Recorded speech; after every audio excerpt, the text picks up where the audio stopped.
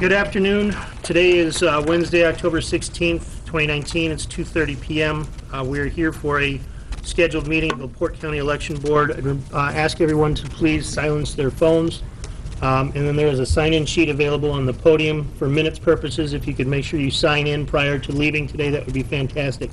Amber, will you please lead us in the Pledge of Allegiance? I pledge allegiance To the flag of the United States of America and to the republic for which it stands, one nation, under God, indivisible, with liberty and justice for all.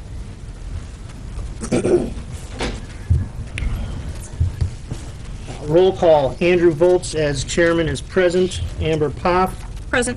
Kathy Krobach. Not present. We have a quorum. The first item on the agenda is approval of the meeting minutes from the October 3rd, 2019 LaPorte County Election Board meeting. Do I have a motion? So moved. Is there a second? I'll second. Okay, having a motion and a second, all in favor signify by indicating the approval of the minutes as aye. Aye. New business. The board was contacted by the Citizens for a Unified Long Beach, that there were some types of disclaimer violations with campaign materials that had been distributed by the Long Beach Party. Kathy received this letter from the Citizens for Unified Long Beach, and Kathy, if you want to kind of run with this a little bit, because you've done some digging into this. Yeah, I received this complaint letter first of last week, and attached to the letter was copies of advertising, and the letter was turned in to me in person. Copies of advertising, there were door hangers, copies of their yard sign from the Long Beach Party, and 3 advertisings in, I believe, the Beecher, which was October 10, October 3rd, and September 26th, advertising the Long Beach Party and the members of the party to vote on November 5th. None of them had disclaimers on them, as is the law. And I did insert for everyone the flyer that is distributed by the state of Indiana, and every candidate receives that flyer. And the specific Indiana code that this is referencing is Indiana Code 3932.5. There's a requirement for a disclaimer which identifies who paid for certain political material and whether any candidate approves of the material if the material is paid for someone or paid for by someone than the other candidate.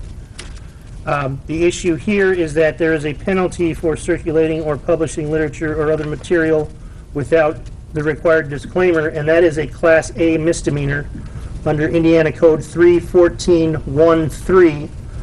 And a Class A misdemeanor in the state of Indiana carries fines and penalties of up to a $5,000 fine or 1 year in jail or both, as well as a civil penalty of up to $1,000 may also be imposed for a disclaimer which is not presented in a clear and conspicuous manner. With regards to the materials that were presented to the board, there is no disclaimer on the door hangers. There is no disclaimer on the ads that were contained within the Beecher. And the specific example of political materials and literature requiring disclaimers are specifically newspaper advertisements, billboards, signs, posters, yard signs, portable billboards, brochures, leaflets, circulars, and letterhead, as well as direct mail pieces sent to more than 100 persons. And again, this is all information that is contained in the disclaimer requirement brochure that was distributed to all parties and all candidates prior to the campaign season beginning. Now, for local candidates, the complainant must file a written complaint with the appropriate county election board or prosecuting attorney. as we're not talking about a statewide or state legislative candidate, there would be no filing downstate with the Indiana Election Commission.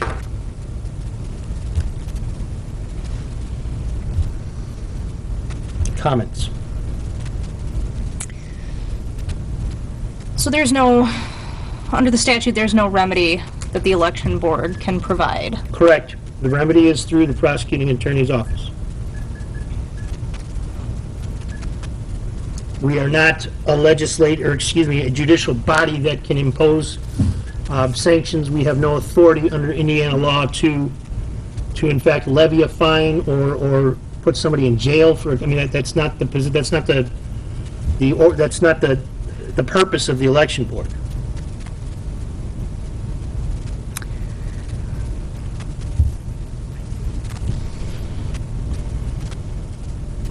Kathy, do you have anything?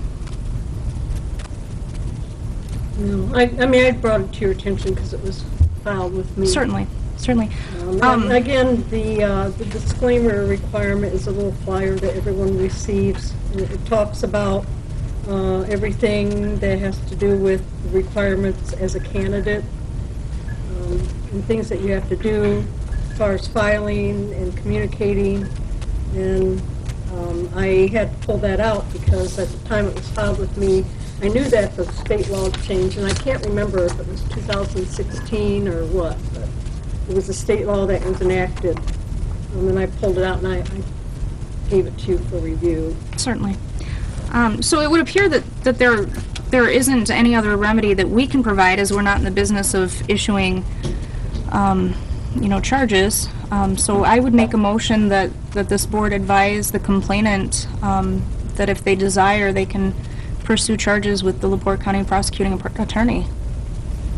I mean, I see a clear violation here, but I don't know that there's anything. There's no smack on the wrist that we can offer. I do agree. I think obviously the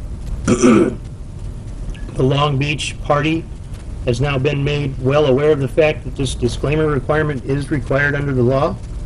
And obviously you can't lock the barn after the horses have left because these things have already been distributed. I don't know if possibly recalling the information or adding some kind of addendum. Kathy, you had some experience, I think, with this in 2016, right? You had to add additional information? I know that, I can't remember what year, but sometime when I ran for office, at the beginning it wasn't, at the end it was, and I had to order stickers and have stickers attached to all my signs and whatnot to comply. It was at the beginning, I think it went into effect in July, so in the May primary it wasn't effective. But you'd already ordered your materials, so. And again, the requirements concerning size, color, font, et cetera, is all laid out very, very clearly in this brochure that is published by the Indiana Election Division. It's not legalese. I mean, certainly it does cite to the Indiana Code, but the requirements are specifically laid out as far as when a disclaimer is required, where the disclaimer must appear, what the disclaimer has to state, and then the size and color contrast requirements. They're all laid out there, so it should not be hard to bring these materials into compliance. Or, in the alternative, publish new materials. So, there's a motion, your motion was completed, correct? Correct. Can you restate it, please? Yeah, I would make a motion that this board advise the complainant that if they so desire, they could pursue charges with the LaPorte County prosecuting attorney.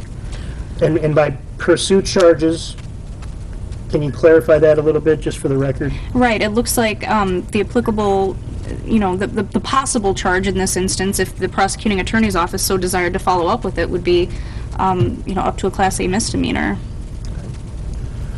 So a motion is on the table. I will second the motion that we advise the chair or the entire Citizens for Unified Long Beach movement to take their complaint which was filed or which was presented to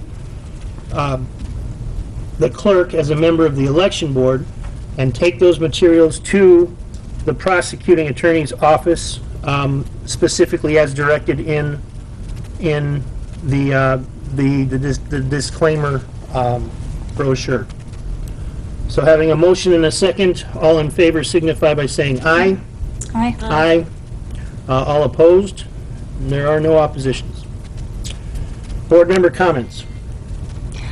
Yeah, I think that it sounds like the remedy is fairly simple. We're asking for a disclaimer. You need to disclose your financing. Well, and just to be clear, we're not asking for it. The state of Indiana Requires it. And I realize that fairly simple comes with the caveat of now you've got to go find all of these materials and update them. But you know, it seems like an issue that could be overcome. Kathy, do you have any comments? No, I don't. And I don't have any comments. So next item on the agenda is the adjournment. Do I have a motion to adjourn? Make a motion to adjourn. Second. Okay, all in favor of adjourning this meeting signify by saying aye. Aye. Aye. Meeting adjourned.